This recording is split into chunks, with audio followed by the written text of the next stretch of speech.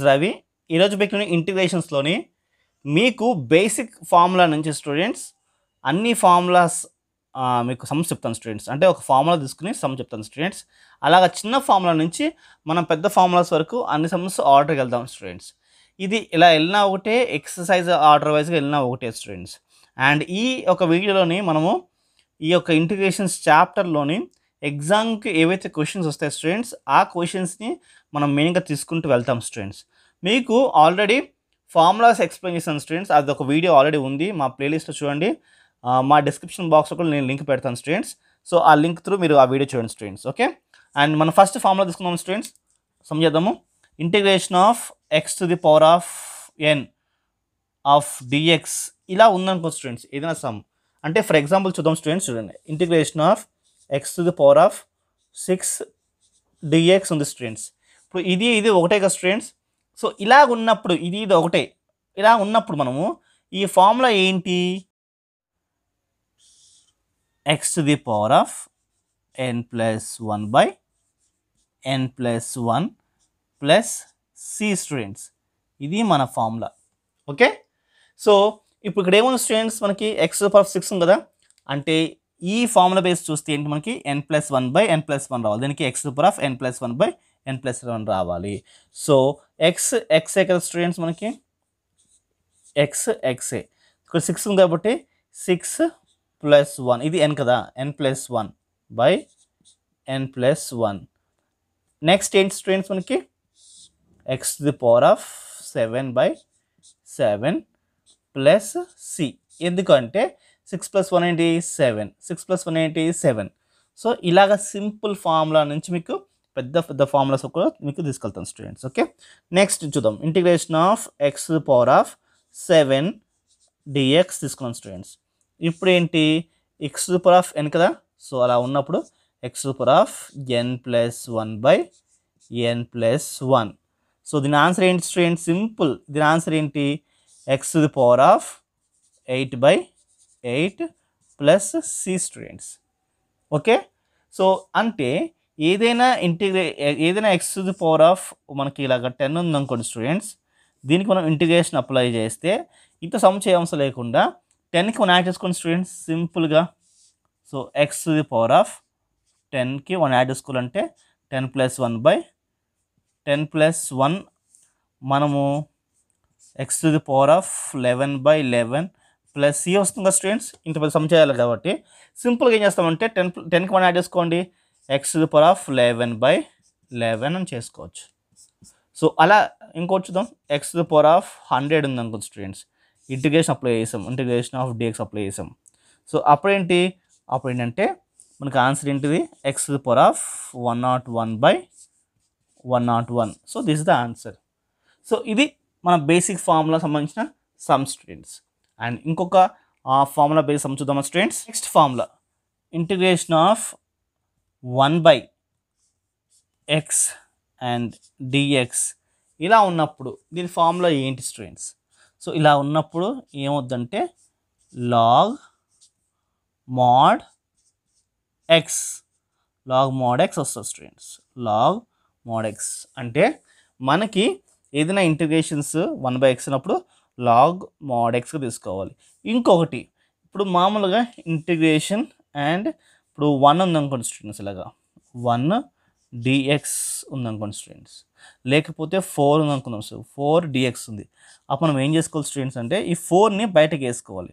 బయటకు వేసుకుంటాను ఏంటంటే ఇంటిగ్రేషన్ 4 బయట వేసుకుని మనం డిఎక్స్గా వేసుకోవాలి. ఇప్పుడు ఇలా ఉన్న ఫామ్ని మనం డెరివేషన్ అప్లై చేస్తే మనకి ఏమొస్తుంది, డెరివేషన్ ఆఫ్ డిఎక్స్ ఇలా ఉంటే అప్పుడు మనం వేసుకోవాలంటే ఎక్స్ ప్లస్ సి.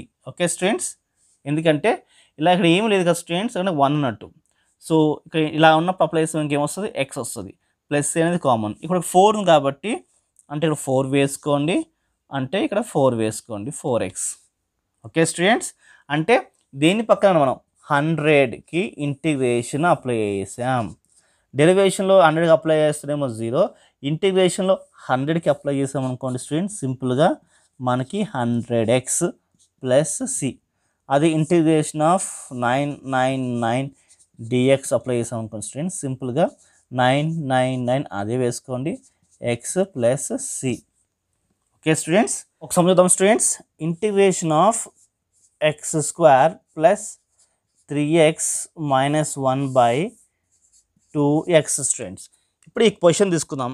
ఈ క్వశ్చన్ తీసుకుని మనం సమ్ సాల్వ్ చేద్దాం స్టూడెంట్స్, మనకు తెలిసిన బేసిక్స్తో. ఓకేనా, సింపుల్ స్టూడెంట్స్. ఓకే, సో ఈ 2x అనేది ఎక్స్ స్క్వేర్కి వస్తుంది, ఈ 2x అనేది 3xకి వస్తుంది, ఈ 2x అనేది 1కి వస్తుంది. ఫస్ట్ మనం దేని స్ప్లిట్ చేసుకోవాలి స్టూడెంట్స్. స్ప్లిట్ చేసుకున్నాం ఫస్ట్ మనం.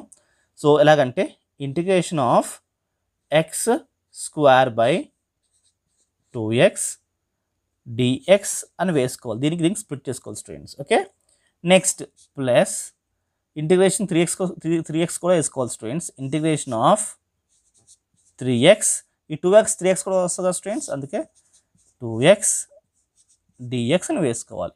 నెక్స్ట్ మైనస్ ఇంకా స్టూడెంట్స్ కూడా మైనస్ తీసుకున్నాం.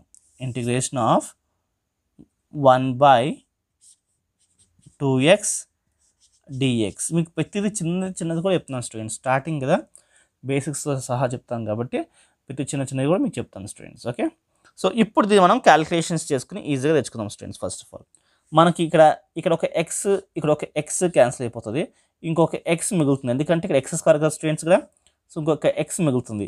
సో ఈ 2 బయట తెచ్చుకుంటున్నాను. మీకు అప్పుడు ఏమవుతుంది అంటే ఇంటిగ్రేషన్ బయటకు వచ్చేస్తే ఇలా 1/2 వేసుకోండి స్టూడెంట్స్, ఎందుకంటే 2 కదా బయటకు వచ్చింది కదా, 1/2 వేసుకున్నాం. అప్పుడు ఇక్కడ ఏముంది, ఇక్కడ ఎక్స్ మాత్రమే ఉంటుంది, ఎందుకంటే 2 ఇంకా స్టూడెంట్స్ 2లో ఒక ఎక్స్ కట్ అయిపోయింది, ఇంకొక ఎక్స్ కాబట్టి ఆ ఎక్స్ ఇదిగోండి స్టూడెంట్స్ dx. ఓకే, ప్లస్ ఇక్కడ 3 బయట తీసుకోవాలి, 2ని కూడా బయట తీసుకోవాలి, 3/2. ఓకే స్టూడెంట్స్, ఇక్కడ ఈ ఎక్స్ క్యాన్సిల్ అయిపోయింది కాబట్టి ఇక్కడ ఏమీ ఉండదు, అంటే ఇంటిగ్రేషన్ ఆఫ్ dx ఇలా వేసుకోవాలి స్టూడెంట్స్. ఇందాక మీకు ఆల్రెడీ నేను 4 ఇంటిగ్రేషన్ తీసుకున్నాం స్టూడెంట్స్, అలాగే ఇంకా 3/2 బయటకు వచ్చేసింది. ఇంకా 4 మనం బయట తెచ్చుకున్నాం కదా, అప్పుడు లోపల ఖాళీ ఉంది కదా, ఇలా ఖాళీగా ఉంటే ఇక్కడ మనకి ఎక్స్ వస్తుంది స్టూడెంట్స్. ఓకే, మైనస్ ఇక్కడ 1/2ని బయట తెచ్చుకోండి స్టూడెంట్స్, 1/2ని బయట తెచ్చుకోండి. ఇంటిగ్రేషన్ ఆఫ్ ఇక్కడ ఏముంటుంది స్టూడెంట్స్, ఇక్కడ 1/x dx. చాలా సింపుల్ సమ్ స్టూడెంట్స్, బేసిక్స్ నుంచి మీకు నీట్గా స్టెప్ బై స్టెప్ చెప్తున్నాను. ఓకే, ఇక్కడ చూడండి ఇంటిగ్రేషన్ ఉంది కదా స్టూడెంట్స్, ఇంటిగ్రేషన్ ఉంది కదా, ఇంటిగ్రేషన్ పక్కనే ఉంది, 1/2 ఉంది. సో 1/2ని అలానే వేసుకోండి. ఓకే, ఎక్స్కి ఇంటిగ్రేషన్ ప్లస్ ఏమొస్తుంది, పైన ఏం లేకపోతే 1 కదా, 1 ఉందంటే ఏంటి, ఇంకో 1 యాడ్ చేసుకోవాలి, అంటే ఎక్స్ పవర్ 2/2 వస్తుంది. సింపుల్గా వేసాను స్టూడెంట్స్ నేను. ఓకే, మీరు అలా సింపుల్గా క్యాలిక్యులేషన్స్ ఫాస్ట్గా వేసుకోవాలి. మీకు అర్థం కావడానికి సైడ్లో చెప్తాను చూడండి. ఇంటిగ్రేషన్ ఆఫ్ ఎక్స్ పవర్ ఏం లేదు కదా స్టూడెంట్స్, dx కదా, ఇక్కడ ఏమైనా ఉందా, ఇక్కడ పైన ఏం లేదు కాబట్టి ఈక్వల్స్ టు ఏంటి, పైన ఏం లేదు కాబట్టి 1 అనుకుంటున్నాను, 1. అప్పుడు ఏంటిది, ఎక్స్ ది పవర్ ఆఫ్ 1 + 1/1 + 1 ఇలా వస్తుంది స్టూడెంట్స్. అప్పుడు ఏమవుతుంది, ఎక్స్ పవర్ 1 + 1 అంటే 2/2 అలాగ వచ్చింది, ఎక్స్ పవర్ ఆఫ్ 2/2 ప్లస్ ఈ 3/2 యాజ్ యూజువల్ వేసుకున్నాను. ఇక్కడ ఏమి లేకపోతే ఏంటి స్టూడెంట్స్, 1 కదా, 1 అంటే ఏంటి, 1 అప్పుడు డెరివేషన్ ఇంటిగ్రేషన్ ప్లస్ అంటే ఎక్స్, సో 3x/2 మైనస్ 1/2 ఇదిగోండి స్టూడెంట్స్. ఇంటిగ్రేషన్ ఆఫ్ 1/x అంటే ఏంటి స్టూడెంట్స్, మీకు ఆల్రెడీ చెప్పాను, log mod x. Okay students, plus C అని వేసుకోవాలి. సో దీన్ని ఇంకా సింప్లిఫై చేద్దాం ఫస్ట్ మనం. ఓకే, ఇంకా సింప్లిఫై చేస్తే ఏమొస్తుంది, ఎక్స్ స్క్వేర్ పైన ఉంటుంది, 2 × 2 4, అంటే X the power of 2/4 plus 3x/2 minus okay log mod x/2 plus C. ఇలా సింప్లిఫై చేసుకోవచ్చు స్టూడెంట్స్. సో సింపుల్గా మీకు ఈ సమ్మని మీకు నేను స్టెప్ బై స్టెప్ నీట్గా చెప్పుకుంటూ వచ్చాను స్టూడెంట్స్. ఏమైనా డౌట్స్ ఉంటే కామెంట్ సెక్షన్లో పెట్టండి, మీకు నేను క్లారిఫై చేస్తాను స్టూడెంట్స్. ఓకే, నెక్స్ట్ సమ్లోకి వెళ్దాం. సో నెక్స్ట్ ఫామ్లోకి వెళ్దాం students. Integration of 1/1 plus x² dx ఇలా ఉంటే స్టూడెంట్స్ మనకి ఏమొస్తుంది, tan inverse of x plus C మన ఫార్ములా స్టూడెంట్స్. ఇప్పుడు మనం ఒక సింపుల్గా సమ్ చేద్దాం students. So integration of x plus 4/1 plus x² ఇది మన సమ్ స్టూడెంట్స్ డిఎక్స్. ఓకే, ఇప్పుడు మనకి ఏంటి, మన టాస్క్ ఏంటి స్టూడెంట్స్, మన టాస్క్ ఏంటంటే ఇప్పుడు ఇంటిగ్రేషన్ ఈ హోల్ థింగ్ అప్లై చేయాలి. సో ఈ ఇంటిగ్రేషన్ ఎక్స్కి వస్తుంది, ఇంటిగ్రేషన్ ఈ 4/1 + x² వస్తుంది. సో సపరేట్ చేసుకున్న ఫస్ట్ మనం integration of X dx plus integration of 4/1 + x² dx students.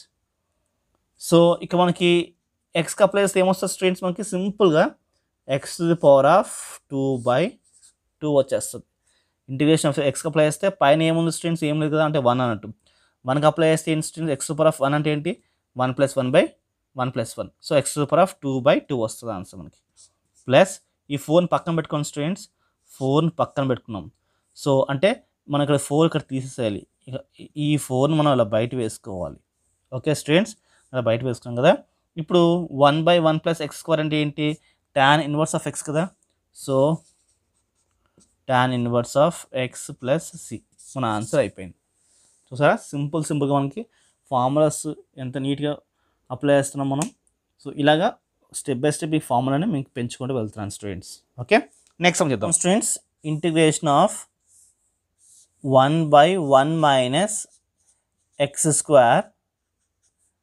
Plus 1/1 + x²